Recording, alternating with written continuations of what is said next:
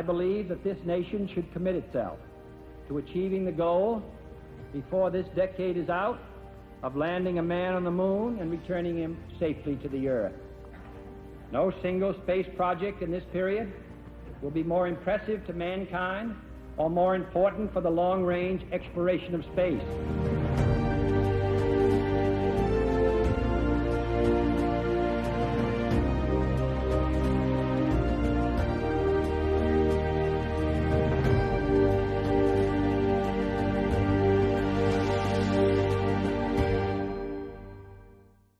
Neil Armstrong, the first man to walk on the moon, was born on August 5, 1930, in Ohio. He was a quiet but determined man, holding various positions throughout his career, including aerospace engineer, US Navy pilot, university professor, and of course astronaut. He developed a fascination with flight at an early age and earned his student pilot's license when he was 16, before he even had a driver's license. In 1947, Armstrong began his studies in aeronautical engineering at Purdue University on a US Navy scholarship. His studies were interrupted in 1949 when he was called to serve in the Korean War. As a US Navy pilot, Armstrong flew 78 combat missions. He left the service in 1952 and returned to college, completing his degree. He met his wife, Janet Sheeran, while in college.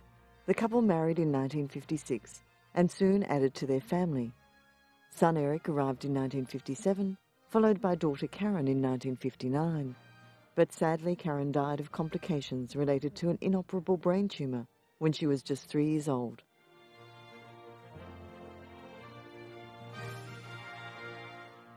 Following his graduation, Armstrong became an experimental research test pilot at Edwards Air Force Base in California. Many of his colleagues praised his flying skills as well as his engineering ability. When Armstrong heard that the National Advisory Committee for Aeronautics was seeking applicants for its space program, he became more and more excited about the prospects of both Apollo and the chance to explore a new flying frontier. He applied and was selected as an astronaut.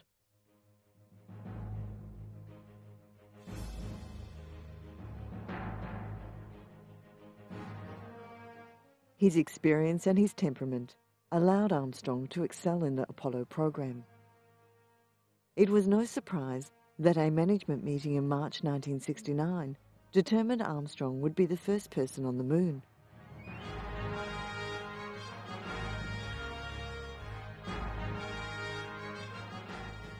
It was an achievement that would catapult him into the pages of history and forever change his life.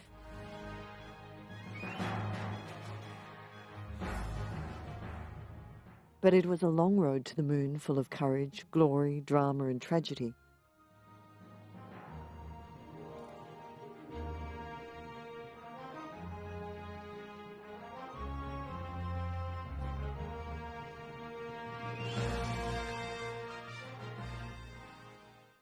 Project Mercury was the first human spaceflight program of the United States, and it had two goals: putting a human in orbit around the Earth and doing it before the Soviet Union.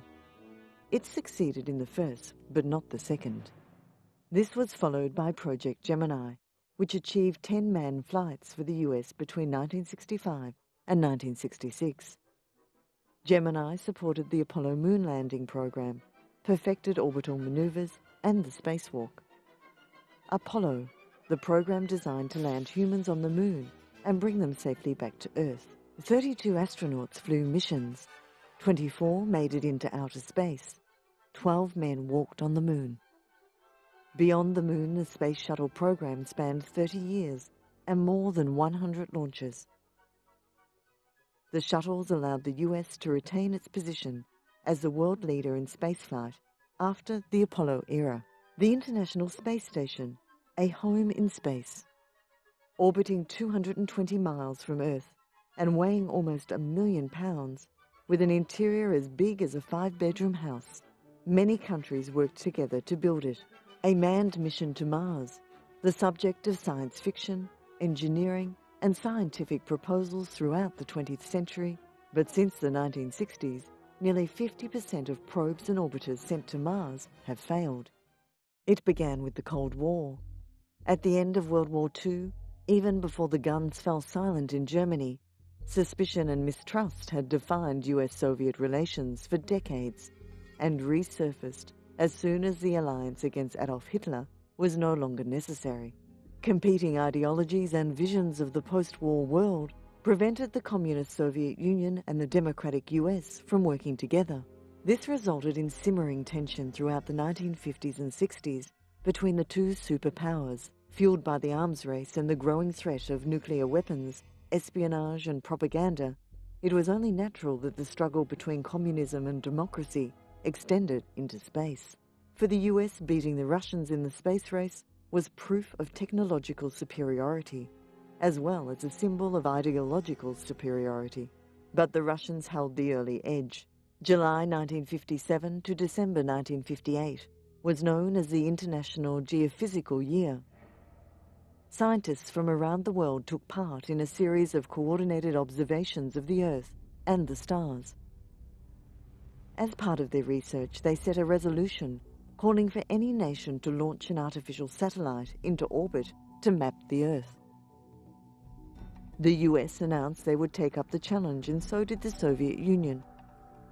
To the surprise of many, it was the Russians who succeeded first. On October 4, 1957, a Soviet R-7 ballistic missile launched Sputnik, the world's first artificial satellite, and the first man-made object to be placed into the Earth's orbit.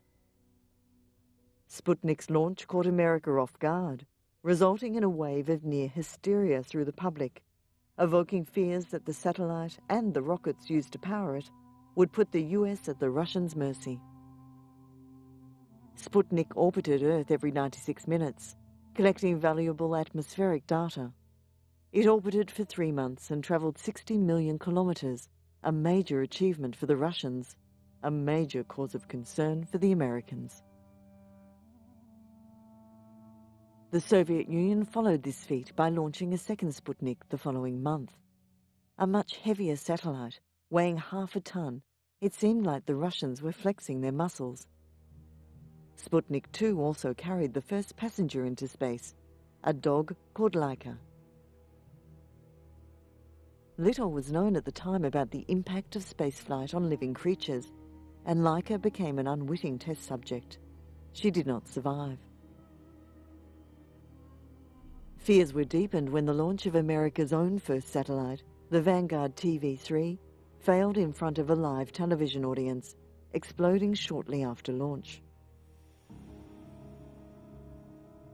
It was a humiliation for the United States. It wasn't until 1958, with the launch of the Explorer 1, that America managed to put a satellite into orbit. The space race was on.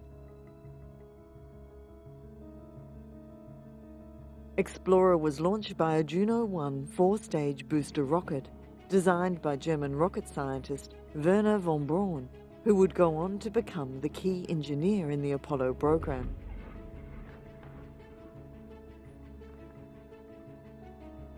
The failure of Vanguard led to von Braun and his team being given the go-ahead with Explorer, their success an early turning point for the US.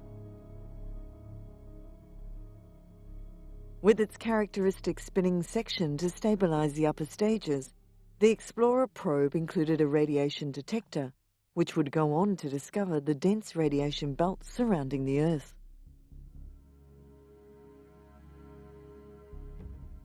Learning from their mistakes and inter-service rivalry, and still embarrassed by the success of Sputnik, the American government formed the National Aeronautics and Space Administration on October 1, 1958. NASA was officially born.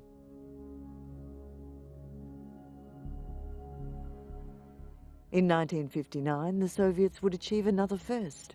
They launched Luna 2, the first space probe to hit the Moon. 1 month later, Luna 3 returned the first images of the dark side of the Moon.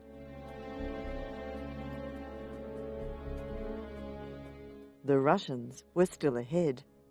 In April 1961, Soviet cosmonaut Yuri Gagarin became the first person to journey into outer space, orbiting the Earth in the capsule-like spacecraft Vostok 1.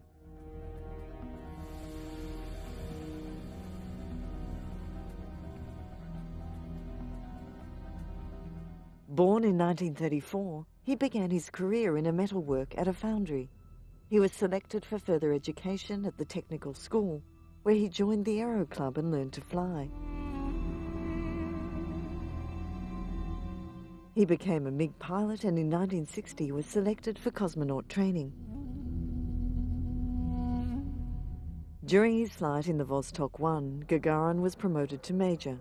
Upon returning to Earth, he was promoted to Hero.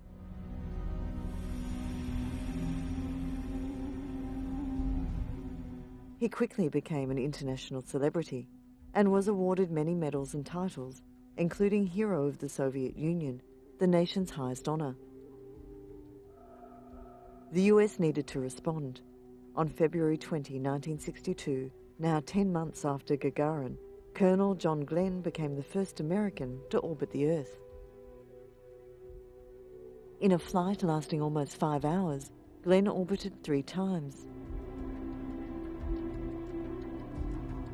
The flight was nerve-wracking. Glenn had to take over the flight manually due to malfunctioning altitude and fuel controls. Upon descent, a sensor indicated the spaceship's heat shield was breaking loose, meaning the craft would incinerate during re-entry. An anxious crowd, including President Kennedy, watched and waited. John Glenn splashed down in the Atlantic Ocean, short of the planned landing zone, but alive. America celebrated. Progress was quick. It needed to be. Often missions were moved forward when the US received intelligence that the Russians would beat them to a particular feat. The race was heated. Each country had their separate programs, rockets and spacecrafts. The US began with Project Mercury from 1959 to 1963. The program included 20 unmanned launches, followed by 2 suborbital and 4 orbital flights with astronaut pilots. Mercury laid the groundwork for Project Gemini and the follow-on Apollo moon landing program. 7 astronauts were initially chosen to pilot the Mercury flights.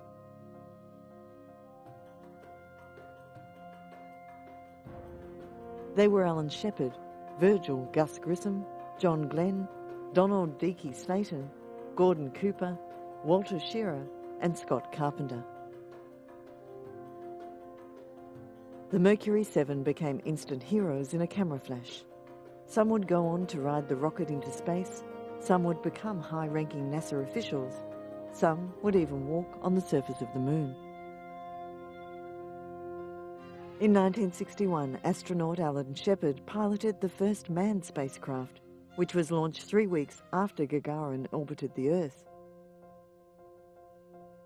Shepard arrived at the launch pad early in the morning.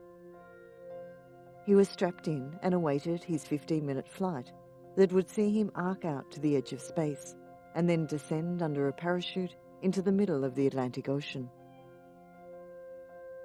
The launch was delayed again and again. But eventually, Shepard made his short 16-minute non-orbital flight and became the first free man into space. 9, 7, 6, 5, 4, 3, 2,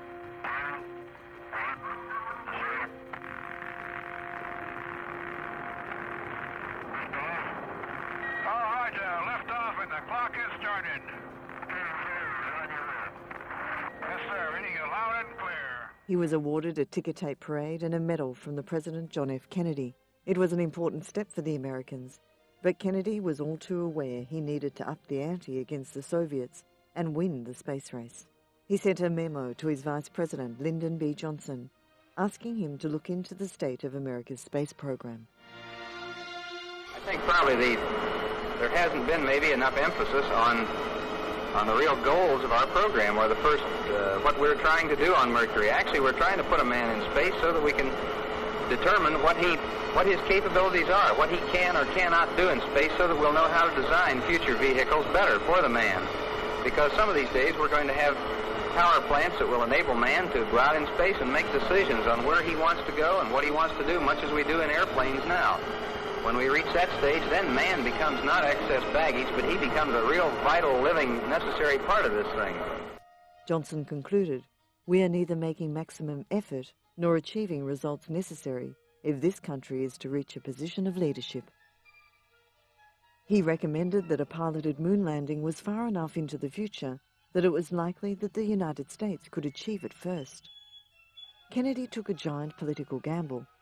On May 25, 1961, he made a speech to Congress and set out an ambitious goal to land a man on the moon. Now it is time to take longer strides. Time for a great new American enterprise.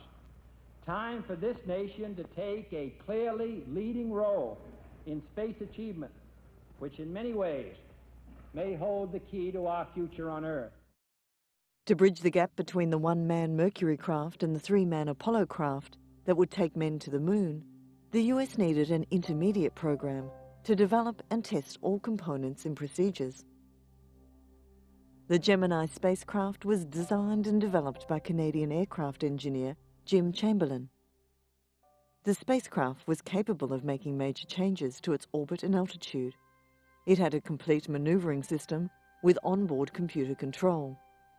It incorporated 2 hatches, one for each astronaut. The design also incorporated ejection seats. In case of a launch abort, the astronauts would eject individually and parachute down. The Gemini program achieved significant milestones. The first American spacewalk was performed by astronaut Edward H. White on June 3, 1965, with Gemini 4, the second manned Gemini flight. Once in orbit, White opened the hatch and stood outside his spacecraft. Attached by an umbilical cord, White tested a handheld maneuvering unit and stayed outside his craft for a then record 21 minutes. Months earlier, cosmonaut Alexei Leonov had performed the world's first spacewalk, but internal pressure caused his spacesuit to balloon and stiffen. Leonov became stuck when he tried to re-enter the airlock head first. He needed to drop some of his suit's pressure to scramble inside, exerting himself and overheating his spacesuit. Thanks to more advanced technology, White did not suffer the pressure problems that had plagued Leonov. Arguably, this moment was the point where the Americans took the lead in the space race. The success of Gemini gave the US the confidence to surge ahead with Apollo. At its peak, the Apollo program employed 400,000 people and required the support of over 20,000 industrial firms and universities. But it began with tragedy. On January 27, 1967, astronauts Virgil Gus Grissom, Edward H. White and Roger B. Chaffee died in an electrical fire during a pre-launch test. It was a rehearsal for launch that was meant to be non-hazardous, as the spacecraft contained no fuel and all pyrotechnic systems were disabled. The astronauts were strapped into the command capsule and the hatch was bolted shut. A voltage transient was recorded with the countdown on hold at T-10 minutes. Moments later, a fire broke out. The crew attempted to escape, but the high cabin pressure caused by the flames made it impossible to open the hatch. The fire, likely caused by an electrical spark and fed by the capsule's pure oxygen atmosphere, took only 17 seconds to consume the entire cabin. Trapped inside the command module, the 3 astronauts never stood a chance. The tragedy delayed the manned phase of the Apollo project for 20 months and forced a dramatic redesign of the Apollo command module as well as procedures. This included removing all flammable materials from the cabin, correcting over 1,400 wiring problems, and even replacing the spacesuits with more flame-resistant material. The mission name Apollo 1 was retired to commemorate the fallen explorers, and all subsequent flights would be numbered sequentially. Apollo 4 was the first test flight for the Saturn V, the launch vehicle that was ultimately used by the US Apollo program to send the first astronauts to the Moon. Apollo 4 flew without a crew and was an all-up test, meaning all rocket stages and spacecraft would be fully functional on the initial flight, a first for NASA. The mission lasted almost 9 hours, splashing down in the Pacific Ocean, achieving all mission goals. NASA deemed the mission a complete success because it proved the Saturn V worked, an important step towards achieving the Apollo program's primary objective, landing astronauts on the Moon and bringing them back safely before the end of the decade. In 1968, Apollo 7 became the first successful manned mission in the Apollo space program, and the first after the Apollo 1 disaster. An 11-day Earth orbital flight, the mission was designed to check life support, propulsion and control systems. Its success gave the US the confidence to launch Apollo 8 around the Moon 2 months later.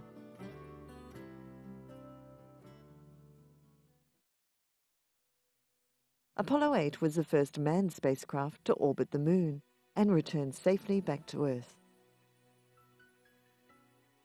Astronauts Frank Borman, Jim Lovell and William Anders orbited 10 times in 20 hours and became the first men to see the Earth as a whole planet and the first to see the far side of the Moon.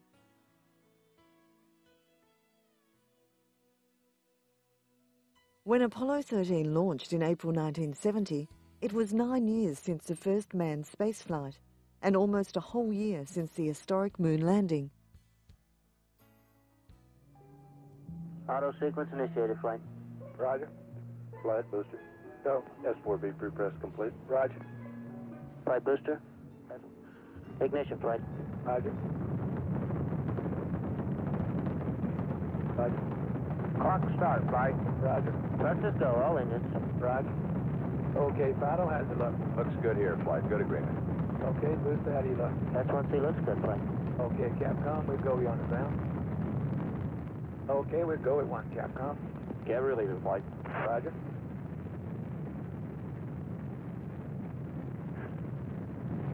Booster, how do you look? We look good, flight. We'll go. Okay, Fido. We're go, flight. Looks good here. The flight began seemingly routine and calm, but 56 hours after launch, a chain of events caused by an electrical fault led to a catastrophic explosion in the spaceship service module and the loss of most of its oxygen supply. Houston, we've had a problem. We've had a main B bus undervolt. You see an AC bus undervolt there, guidance? Or, We may have had an instrumentation problem, flight. Roger. And we had a pretty large bang associated with the caution and warning there. The undamaged lunar module became a lifeboat for astronauts Jim Lovell, Fred Hayes and Jack Swaggart, and their only hope of survival.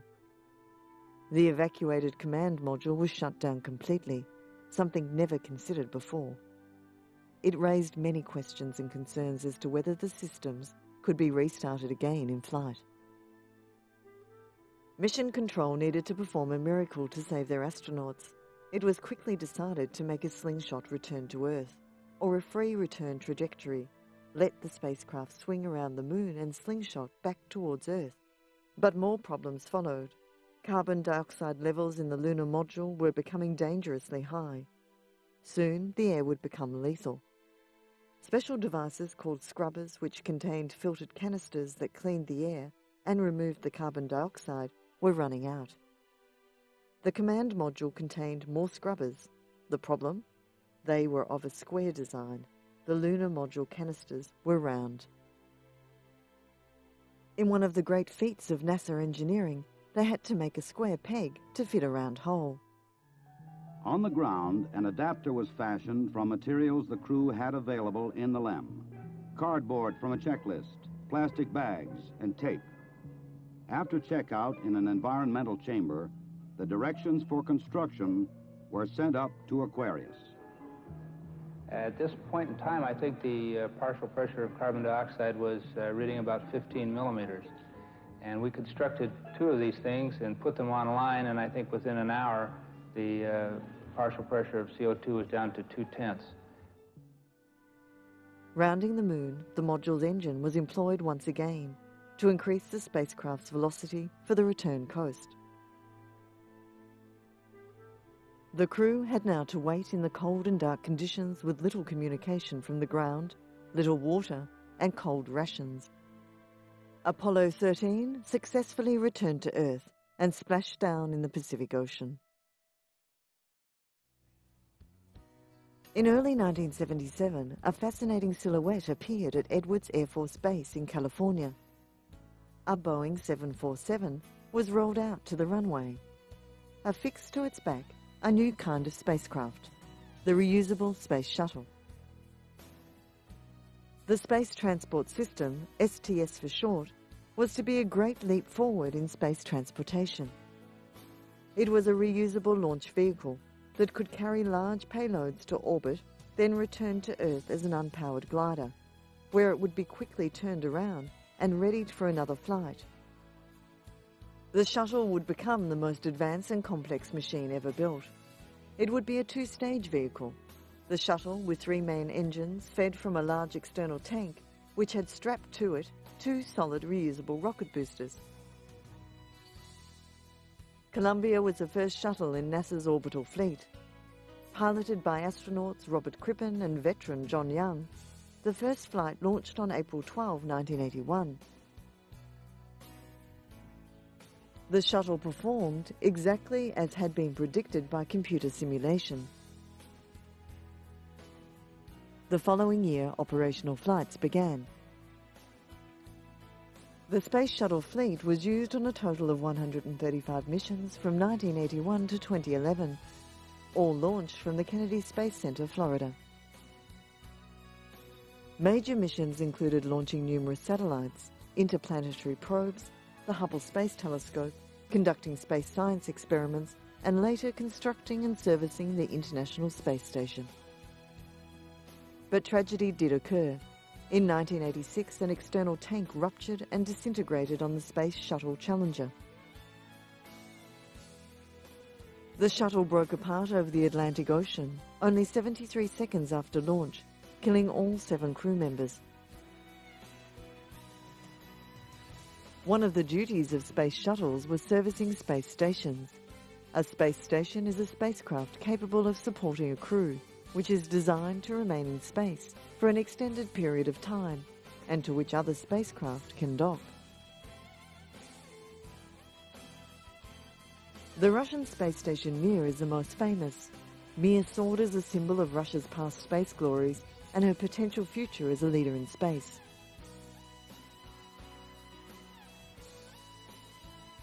It endured 15 years in orbit, 3 times its planned lifetime. It outlasted the Soviet Union that launched it into space. It hosted scores of crew members and international visitors. It was the scene of joyous reunions, feats of courage, moments of panic, and months of grim determination.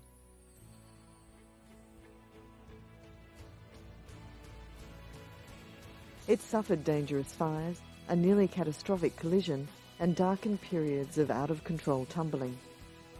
After more than 86,000 total orbits, Mir re-entered Earth's atmosphere on Friday, March 23, 2001.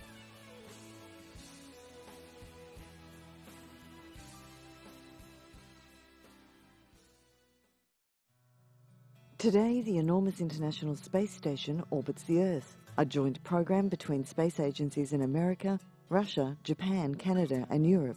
Plans for what would eventually become the ISS were announced in 1993 by both American and Russian governments.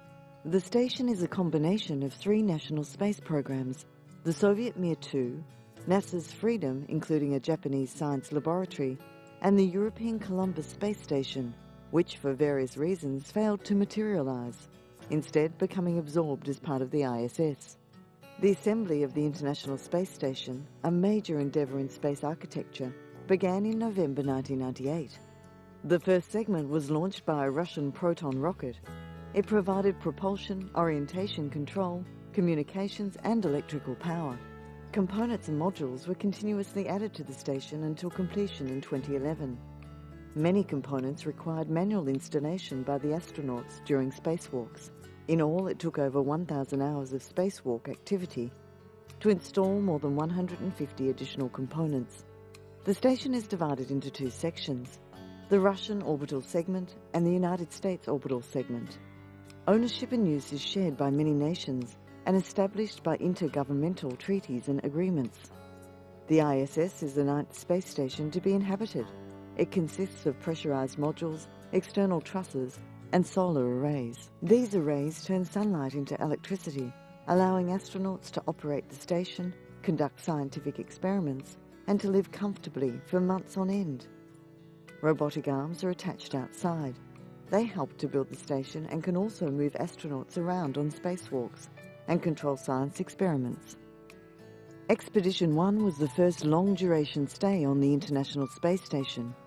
The 3-person crew stayed aboard the station for 136 days, from November 2000 to March 2001. During their mission, the crew activated various onboard systems, unpacked delivered equipment and hosted 3 visiting space shuttle crews. It was the beginning of an uninterrupted human presence on the station, which continues to this day, 12 years and counting, surpassing the old record held by the Mir of almost 10 years. The ISS serves as a microgravity and space environment research laboratory in which crew members conduct experiments in biology, physics, astronomy, meteorology and other fields. It provides a platform to conduct scientific research that cannot be performed in any other way. While small unmanned spacecraft can provide platforms for zero gravity and exposure to space, space stations offer a long-term environment where studies can be performed potentially for decades. The station is also suited for the testing of spacecraft systems and equipment required for missions to the Moon and Mars. It also allows scientists to study the effects of prolonged life in space on the human body. Due to the complexity involved in engineering an interplanetary journey and the millions of variables that cohere with every mission, the exploration of Mars has experienced a high failure rate. Roughly 2/3 of all spacecraft destined for Mars have failed before completing their missions, with some failing even before observations could begin. Still, manned missions to Mars have already been proposed. In 2010, a bill was signed in the United States, authorizing manned missions to Mars by the 2030s. Hope buoyed by missions to Mars that have succeeded, even missions which have met with unexpected levels of success, such as the twin Mars exploration rovers, operating for years beyond their original timeframes and goals. There have been 4 successful Mars rovers: Sojourner in 1996, the twins Opportunity and Spirit in 2004, and the latest, Curiosity, much larger and more advanced than any other rover. This MSL rover, called Curiosity, actually is the most complicated, most complex, and most capable system ever put on the surface of another planet. In fact, it might be the most complex interplanetary explorer that we've ever developed. The challenges of building something like that with all the parts that are involved, all the discrete parts, all the interfaces, and all the testing, and the ability to maintain not just the documentation, but all the drawings, the test flows, the verification items, is a very complex task in itself. Curiosity has a 2.1 metre long arm with a cross-shaped turret holding 5 devices that can spin through a 350-degree turning range. The arm makes use of 3 joints to extend it forward and to stow it again while driving. It has a mass of 30 kilograms and its diameter, including the tools mounted on it, is about 60 centimetres. It is designed with 17 high-resolution cameras to look for features of interest on Mars. If a particular surface is of interest, such as a rock, Curiosity can vaporize a small portion of it with an infrared laser and examine the rock's elemental composition. If the rock warrants further analysis, Curiosity can drill into the ground and deliver a powdered sample to the 2 laboratories inside the rover. Curiosity was launched from Cape Canaveral on November 26, 2011. It successfully landed on Mars on August 6, 2012, after a 563 million kilometre journey. Around 1,000 people gathered in New York City's Times Square to watch NASA's live broadcast of Curiosity's landing on a giant screen. Even US President Barack Obama witnessed the landing, calling from aboard Air Force One to congratulate the Curiosity team. Now roaming the surface of Mars, Curiosity's goals include investigation of the Martian climate and geology, and to assess whether conditions on the planet are favourable for microbial life. The rover also aims to investigate the role of water on Mars and perhaps most importantly conduct planetary studies in preparation for future human exploration. Will we get there? Certainly missions to Mars seem to be the next step after conquering lunar exploration. All inspired by the success of Apollo 11, prior to launch, astronauts Edward Buzz Aldrin, Michael Collins and Commander Neil Alden Armstrong trained and practiced. What they were about to do was unique and dangerous and had the element of the unknown. They had to train for every conceivable situation or event. Engineers, including test pilots, abhorred the unknown.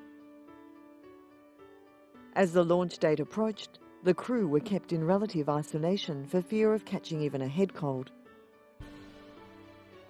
One of the most watched events of the 20th century began at Cape Kennedy, Florida, on the morning of the 16th of July, 1969. Donning their million-dollar spacesuits, checking their massive spacecraft as it moved to the launch pad, and the tedious fueling and countdown procedure. It had taken an extraordinary effort to reach this point. 57 humans had already flown into space. 6 had seen the dark side of the moon. Now, if all went as planned, man would set foot on the moon. Pumping tons of fuel per second and generating a thrust of over 34 million newtons, the Saturn V propelled Apollo 11 to the moon.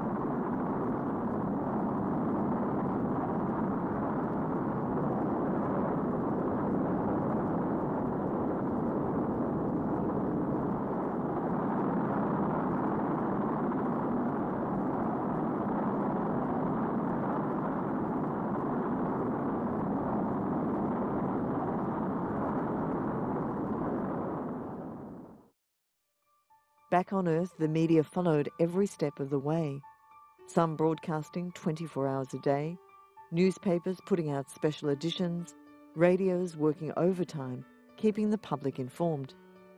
Apollo 11 entered lunar orbit on July 20, 1969, and after 13 revolutions, the lunar module Eagle commenced its descent to the surface. The lunar module neared the landing area in the spot called the Sea of Tranquility, but there were too many boulders and craters to come down safely. They kept flying horizontally, 100 feet off the ground, scouring the moonscape for a smooth place. With fuel running out, Mission Control was concerned with the safety of the crew and the success of the lunar landing. Nearly 240,000 miles from Earth, and with a television audience of 500 million people, Neil Armstrong stepped off the lunar landing module and onto the surface of the moon. We're now in the approach phase, everything looking good. Altitude 4,200. Houston, you're a go for landing, over. Contact light. Okay, engine stop. We copy you down, Eagle. Tranquility Base here. The Eagle has landed. I'm going to step off the limb now. That's one small step for man, one giant leap for mankind. Armstrong ventured out and away from the Eagle, finding movement in the gravity easier than anticipated. He took some photographs of the lunar lander, then proceeded to collect contingency samples of soil in case they had to make an emergency liftoff. Buzz Aldrin then descended the ladder and also set foot on the moon. The two astronauts then commenced their work on the surface, installing instruments and sensors. They planted a US flag and received a call from the White House. President Richard Nixon expressed the feelings of the nation and the weight of the achievement via a phone call to the moon. The astronauts also photographed everything they could, from the condition of the vehicle to the surface features and themselves. After 2 hours and 13 minutes, the astronauts returned to the Eagle, stored their collection of samples, and jettisoned equipment they had finished with. Aldrin also left a small pouch of memorial items on the surface. It contained a message disc, a gold palm leaf, and an Apollo 1 mission patch, in memory of their 3 dead comrades. The crew then rested for 7 hours before beginning their ascent. They lifted off and returned the men to orbit with ease. There they docked with the command module and transferred their valuable cargo of specimens. With the main engine burned, the pioneering astronauts were on their way home. The successful moon landing effectively won the space race for the United States. In years to come, people would look back and remember where they were and what they were doing when they heard Neil Armstrong's immortal words.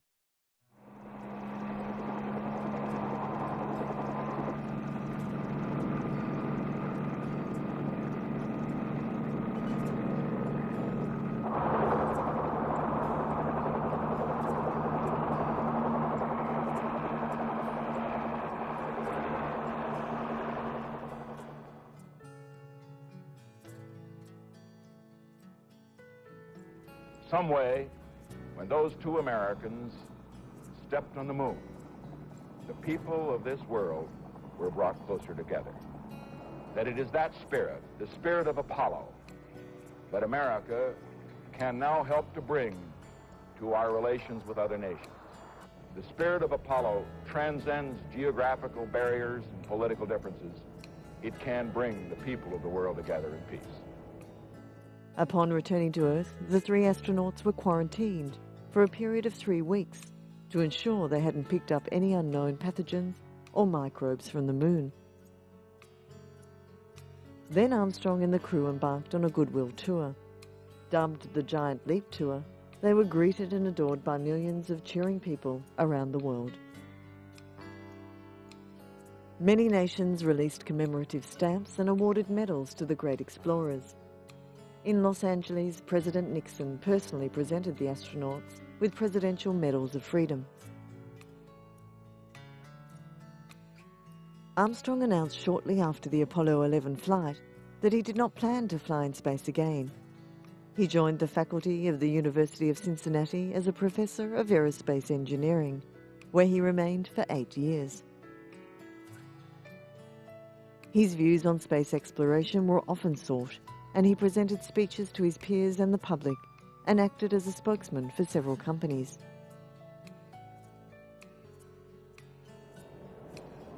All that we have accomplished in space, all that we may accomplish in days and years to come, we stand ready to share for the benefit of all mankind. As we explore the reaches of space, let us go to the new worlds together. Not as new worlds to be conquered, but as a new adventure to be shared.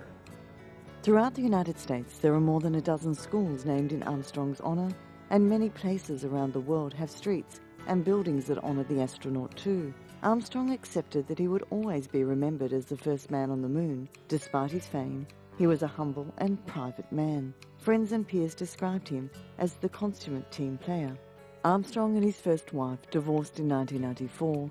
He spent his final years with his second wife, Carol Held Knight, in Indian Hill, Ohio. He continued to be honoured and awarded throughout his life for his accomplishments. In 1999, he received the Langley Gold Medal from the Smithsonian Institute for outstanding contributions to the sciences of aeronautics and astronautics. So we, the Apollo 11 crew, are enormously appreciative of being asked to receive this Langley Medal. And we do so on behalf of all the men and women of the Apollo program. Some of my fellow Apollo crewmen who are here in the audience today, our wonderful space shuttle crews who are here, who are with us today, and many of you who worked on Apollo. Neil Armstrong died at age 82 on August 25, 2012, several weeks after undergoing heart surgery. His achievement and his legacy are forever cemented in history. Actually, having been somewhat surprised the fact that we were able to make a successful touchdown, I realized I was going to have to say something. But there wasn't anything very complicated when you just think about stepping off why it seems that followed. An explorer, a pioneer, and an inspiration for generations to come.